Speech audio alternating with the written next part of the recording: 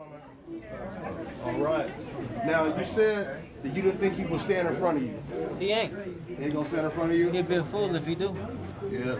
So you think you believe you're gonna be the bigger fighter naturally with him coming up in weight? I ain't worrying about all that, man. He ain't got better skills than me. Point blank period. What did you say to him while you were up there? It's fight time. It's time to fight now. It's time to see what all the hype about.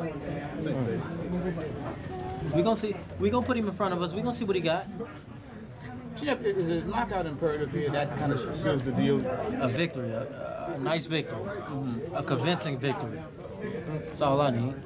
Excuse me, could you get your mic so close out my face? Okay, sorry. Now you said he wasn't no Maidana. Why you feel that? He ain't. They keep on banking just because Maidana got a victory. Maidana wouldn't have beat me if I would have fought with my brain instead of my heart. But you know, it's okay.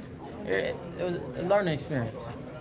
JB, you think the main thing is he hasn't faced a style like yours before? Man, he tripping, man. They drunk, man. I don't know if he on Douce or Hennessy, but he on something dark. He ain't on that clear? Nah, he on something dark. Has it became more personal with him, or is just nah. business as usual? I won't ever take another fight personal. Ever.